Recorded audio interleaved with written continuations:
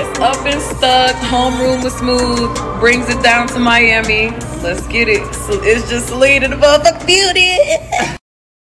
All right, y'all. So listen, this is Homeroom with Smooth. There is no episode number for this. So basically, this episode is just asking a simple question: what does Juneteenth mean to me? And I will propose the question also to you. What does Juneteenth mean to you? Leave that in the comment section down below. If you're watching on YouTube, don't forget to like, comment, and subscribe. Leave follow or whatever. If you're listening on the audio platform, I know it varies. Like sometimes it's sometimes it's whatever. And also leave a review. That helps. Okay, rate us. Give us 5 stars, baby. We trying out here. We working. Or at least I'm working shit.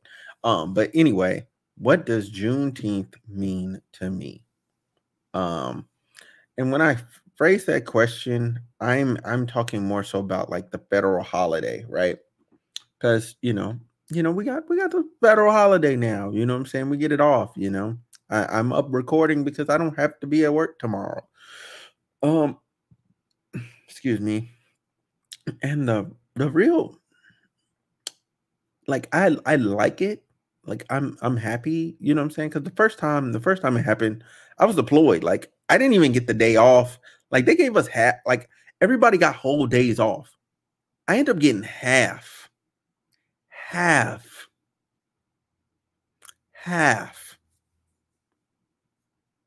for Black Holiday. Half. You want to talk about like real deal was like, man, fuck this shit. Our real deal was like, fuck this shit. But anyway, that's a whole nother story in and of itself. But I do want to say,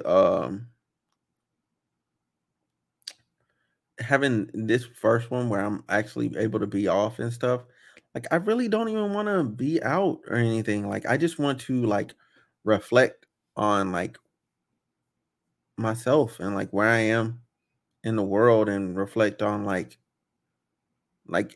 be thankful, be thankful for that I'm not in the situation of my ancestors, that all their hard work, you know what I'm saying, and sacrifices they made have paid off until the day where I'm able to be doing this. Because back in the day, that wasn't an option. Been out in the field. And the significance of Juneteenth is that, this was when, the last slaves were finally freed. Because yes, they freed them after the Civil War, but they did not in Texas. So Texas still had slaves. They were like, yo, we not telling nobody nothing. So they were riding around from township to township, letting Black people know, hey, you are free. You don't have to do this anymore. Although I will say, that's when you enter the Reconstruction era, and then after the Reconstruction era, it ends up being a shit show, because then the National Guard leaves, the people lose their protections, and they just start being evil. Like that's where you get Jim Crow. That's where you get Jim Crow at. And now for myself, not, you know what I'm saying, being a byproduct of all the hard work that's went in before then, I want to now help educate people, you know what I'm saying, on Juneteenth. I think that's important. I think volunteering is important on Juneteenth. I think for me, like the holiday is like, we really should reflect. That's what it should be. It should be like time to reflect. Because I know Black History Month, you know what I'm saying, that's the education piece. But I feel like Juneteenth is really like more of an internal piece. Like you should reflect and like try and become a better Black man or woman during that time. Because like we ourselves, we have our own internal problems as a group. We have our own internal problems. Pick whichever one you want to. Pick whichever one you want to when you're thinking about it, okay? You know what I'm saying? African Americans, we have our own issues. Heck, even amongst the people that have immigrated here versus African Americans, we have our own like internal issues. And I feel like with the level of struggles that we still experience today, us being divided is not good. We need to be arm in arm, you know what I'm saying, like really focused on getting to the goal. Now, and everybody might have different destination. No, I mean everybody's trying to get to the same destination, but everybody has different paths. And it's okay if somebody takes a different path than you. You know what I'm saying? Just show them love and show them support. Like it costs nothing. It costs you zero to show love and support. It costs zero. You know what I'm saying? And I want everybody to try and do that. Try and show love. Try and support the black people you know. Try and support them. All right.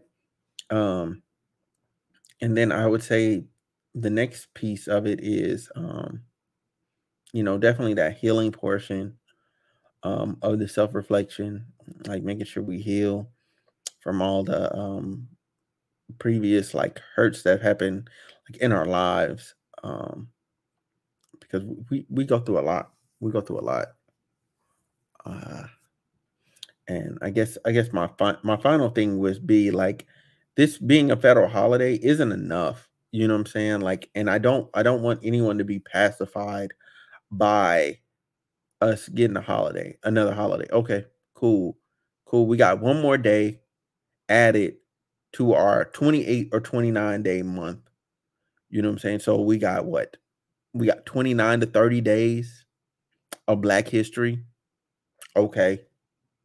That's not even enough. Like we need something actually tangible. They keep doing things that are to pacify us without actually doing the necessary things and work that we actually need. Okay. We need actual criminal justice reform. That still ain't happened. We need like we need stuff against like hate crimes and like these hate groups that are refining a foothold. Like this, we're living in some weird times, man. We need laws to combat that. You know what I'm saying? We need stuff on the books to help with police brutality. We need that. We need that on the books. On the books, there's literally nothing. Like, man, right now with the way the Supreme Court is, this not gonna happen. Like qualified immunity is pretty much just stuck. And I know the Senate and the House aren't gonna vote on anything like that. They get paid too much from the police unions. And I know there's a lot of people that's like, oh, well, black people, we contribute more capital to them. They'll do something for us. Like, we've been basically keeping them in office. Like, we need to hold them accountable with our vote. You know what I'm saying? If us holding them accountable with our vote means we lose some seats in the House and the Senate for a little minute, so be it. So be it. But we have to punish them in some way possible. And we might have to cut off our hand to save the body. Just to be real. Like, and when I say them, I'm talking about the Democrats. Okay. We give them our vote all the time. All the time. Yet they don't do anything tangible for us all the time. Like they literally just pander. Like they pander so hard. Like they're like they're basically a toxic girlfriend or boyfriend. You know what I'm saying? They're manipulative. It's a bad relationship. We gotta do something. And I'm not saying we go down the street, you know what I'm saying, to the Republicans' house. That ain't gonna do it. That ain't gonna cut it. Time out. Time out. Time out. That's worse. That's worse. That's worse. Okay. But what we do need to do is we need to hold these people in power accountable. And how do you hold them accountable? With our vote. If we don't show up, they will lose. They will lose. And once they see like, oh, these people mean business. They mean business. We're gonna have to do something. and they gonna make moves. They're gonna make moves. They're gonna have to. They're gonna have to. But we got to show them we mean business. That's it. That's it. That's all there is to it. But they know they feel like they know we don't have an option but to vote for them. You know what I'm saying? And that's just so messed up. You know what I'm saying?